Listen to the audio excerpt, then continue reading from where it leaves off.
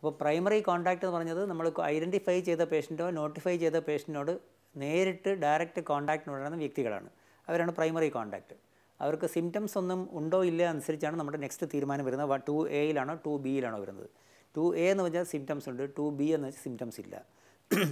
അപ്പോൾ 2Aയിൽ സിംറ്റം ഉള്ള ആൾ എന്താണ് ചെയ്യുന്നത്? ആ സിംറ്റത്തിൻ്റെ സിവിയറിറ്റി അനുസരിച്ച് A കാറ്റഗറി ടെസ്റ്റിംഗ് ഇല്ല, കാറ്റഗറി ബിയും സിയും ആണെങ്കിൽ അവരെ ടെസ്റ്റ് ചെയ്യും.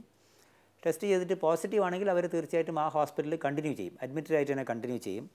നെഗറ്റീവ് ആണെങ്കിൽ അവരെ സ്ട്രിക്റ്റ് ഹോം ഐസൊലേഷനിലോ വീട്ടിലോട്ട് അവിടുന്ന് പിന്നെ മാറ്റും.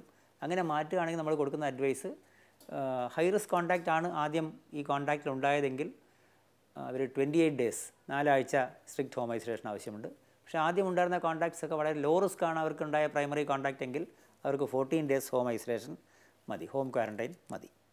ഇനി പ്രൈമറി കോൺടാക്റ്റ് നമ്മുടെ അടുത്ത് വരുന്നു, കാരണം ഒരു നോൺ പേഷ്യൻറ്റുമായിട്ട് കോൺടാക്റ്റ് ഉണ്ടായിരുന്നു എന്ന് പറഞ്ഞ ഒരാൾ ട്രീറ്റ്മെൻറ്റ് വരികയാണെങ്കിൽ നമ്മൾ ആദ്യം സിംറ്റമാറ്റിക്. സോ എസിംറ്റമാറ്റിക് ആണ് അവരെ 2Bയിലാണ് പെടുത്തുന്നത്.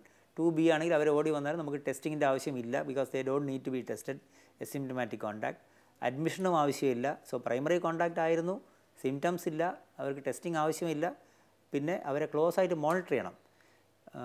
അടുത്ത കുറച്ച് ദിവസങ്ങൾക്ക് അവരെ കണ്ടിന്യൂസ്ലി ക്ലോസ് ആയിട്ട് മോണിറ്റർ ചെയ്യണം.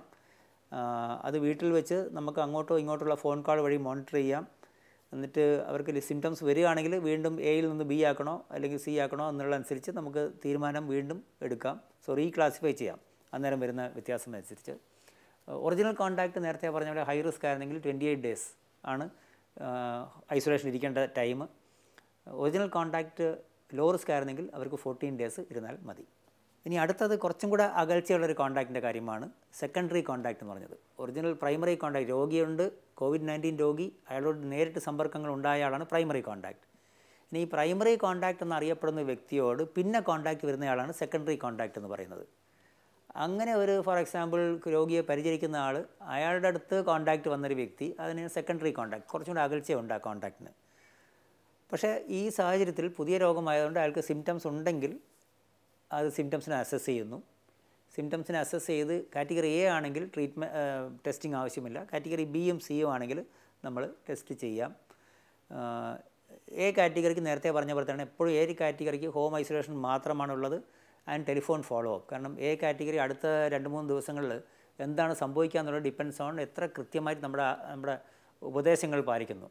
ഉപദേശങ്ങളിൽ ഏറ്റവും ഇമ്പോർട്ടൻ്റ് അറിയാമല്ലോ, A കാറ്റഗറിക്ക് ആ സ്ട്രിക്റ്റ് ആയിട്ടുള്ള ഹോം ഐസൊലേഷൻ്റെ കൂടെ ആഹാരം, പാനീയങ്ങൾ, റെസ്റ്റ്, ഇതൊക്കെയാണ് വളരെ ഇമ്പോർട്ടൻ്റ്. സപ്പോർട്ടീവായിട്ടുള്ള കെയറും ഇതൊക്കെ ചെയ്യുമ്പോഴേക്കും മിക്കവാറും ആൾക്കാർ ഈ പറഞ്ഞ പോലെ ഇമ്പ്രൂവ് ചെയ്യും.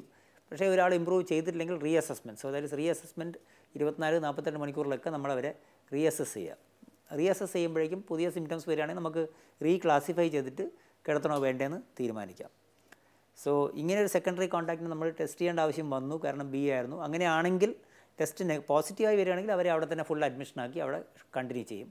അതായത് ഐസൊലേഷൻ ഹോസ്പിറ്റലിൽ അഡ്മിറ്റ് ചെയ്ത് ഐസൊലേറ്റ് ചെയ്ത് ചികിത്സ കണ്ടിന്യൂ ചെയ്യുന്നു. നെഗറ്റീവ് ആയിരുന്നെങ്കിൽ ഡിപ്പെൻഡിങ് ഓൺ നേരത്തെ പറഞ്ഞ ലോ റിസ്ക് ആയിരുന്നെങ്കിൽ 14 ഡേയ്സ് മതി, ഹൈ റിസ്ക് ആയിരുന്നെങ്കിൽ 28 ദിവസവും ഹോം ഐസൊലേഷനിൽ തുടരണം.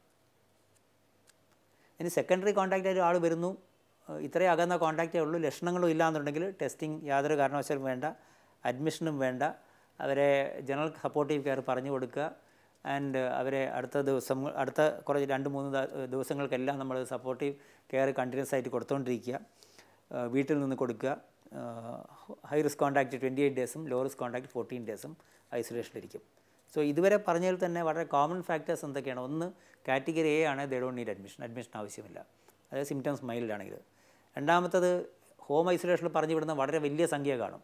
ആ രോഗികൾക്ക് അവരുടെ ഒറിജിനൽ കോൺടാക്റ്റ് ഹൈ റിസ്ക് ആയിരുന്നെങ്കിൽ 28 ദിവസം ഹോം ഐസൊലേഷനിൽ കഴിയണം. ഒറിജിനൽ കോൺടാക്റ്റ് ലോ റിസ്ക് ആയിരുന്നെങ്കിൽ അവർക്ക് 14 ദിവസം മതി. അപ്പോൾ ഇത് ജനറലായിട്ട് ഈ 3 കാറ്റഗറികൾ വരുമ്പോൾ തന്നെ ഈ ഇത്രയും കാര്യങ്ങൾ വളരെ ക്ലിയറാണ്.